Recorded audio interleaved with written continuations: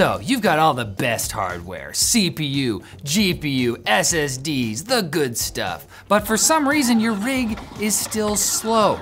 Despite having the best of the best, you're experiencing noticeable stuttering and serious downtime. Well, I'm no doctor, but it's possible that your system is getting spammed by interrupt requests. Interrupt requests typically aren't a bad thing. In fact, they're essential to the basic moment-to-moment functioning of your computer. Sometimes, in order to take an action, your system needs to ask the processor to interrupt code that is currently being executed. If the processor accepts the request, it pauses its activity, saves its state, and executes an interrupt handler, otherwise known as an interrupt service routine, or ISR. After the new task is finished, the processor resumes the interrupted process.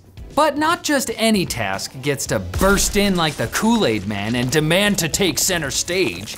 Your computer runs based on a strict hierarchy of priority. Essential, urgent tasks come first and can interrupt any other task. Non-essential, non-urgent tasks will either share available resources or wait in line for their turn, handing over control when necessary to more important processes. Then there's tasks in the middle, urgent enough to interrupt low priority tasks, but not so urgent that they get actioned immediately over anything else. We all know the feeling. However, some critically important interrupt requests will come with a timeout counter that resets the system if it's unable to run its essential task before the time runs out. While the system can decide when and if it will accept an interrupt request, once that interrupt is accepted and its action is in progress, the CPU or GPU servicing the request cannot be interacted with by the rest of the system. Most interrupts happen quickly and seamlessly, but longer than usual interrupts or large numbers of interrupt requests can cause stuttering or result in dropped packets and higher latency when networking. Longer than usual interrupts are often the result of misbehaving hardware, but some devices like Wi-Fi adapters flood the system with interrupt requests, which increases the likelihood that part of the system will stall. There are also times when bugs and glitches have caused the usually clear hierarchy of priority to get jumbled, leading to perhaps the most severe consequence of interrupt requests, a little thing called priority inversion, or thrashing. We'll explain what that is and how to avoid it after we say thanks to our sponsor, Corsair. Corsair Custom Lab allows you to create a gaming setup as unique as you are. Start with a product like their K65 Plus wireless keyboard and select from a variety of different themed keycaps to match your style. From there, you can add a mouse and a mouse pad to complete the look. Corsair handles all the heavy lifting for you. Just make your custom creation and they'll build it and ship it right to you. Learn more at the link in the description.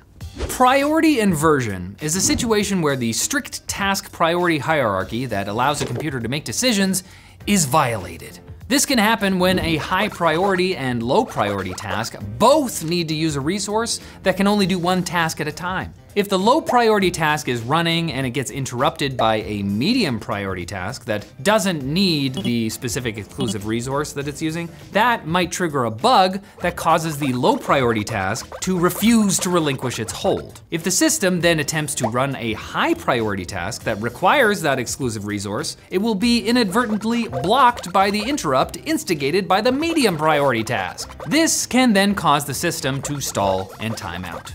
And it's exactly what happened to the Sojourner rover on Mars in 1997. The rover's low priority weather data collection task required an exclusive lock on the rover's information bus. This task was then interrupted and paused by a long duration, medium priority communication task, which held that exclusive lock on the information bus in place. This then inadvertently blocked a high priority task from servicing the information bus. The rover system would then time out and initiate a full system reset. This happened 4 times and was only resolved by the most remote of remote debuggings. NASA used a double of Sojourner back on Earth to test a solution and then sent the patch to the robot on Mars, resolving the issue.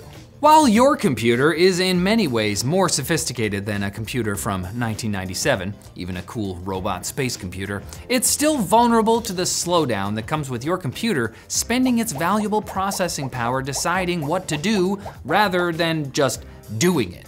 not to mention the errors that can happen when your machine is trying to juggle several tasks at once. So if you have ADHD like me and somebody just criticizes you for your indecisiveness and procrastination, just tell them you're experiencing an unfortunate priority inversion and consequent thrashing.